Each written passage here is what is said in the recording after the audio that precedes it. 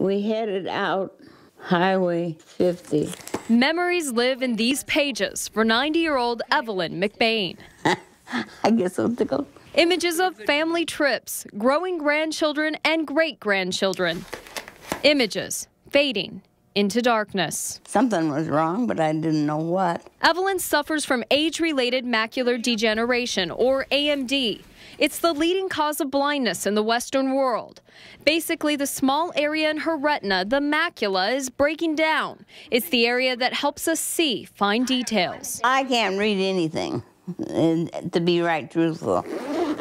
Oh, no, I can't write a check. I got to the point where I was falling all the time. I can't even see the end of the needle. Macular degeneration is caused when cells in your eye die. Now, these pegs are like cells, and every time a cell dies, well, you lose a peg.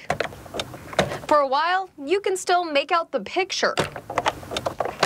Ultimately, lose enough cells or pegs, and you lose the picture. I would argue that loss of vision is probably one of the most scary, ailments known to mankind. My 88-year-old grandmother Charlotte has AMD.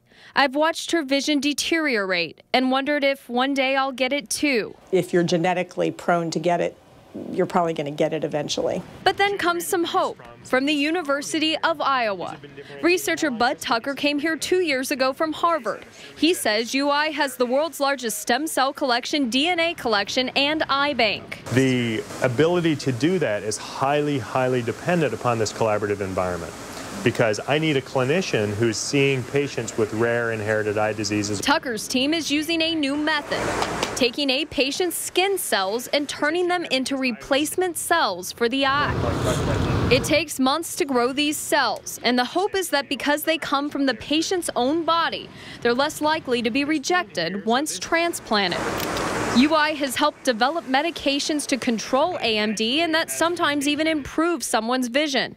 But most importantly, they've helped find ways to help prevent AMD. Things like not smoking, getting exercise, healthy diets.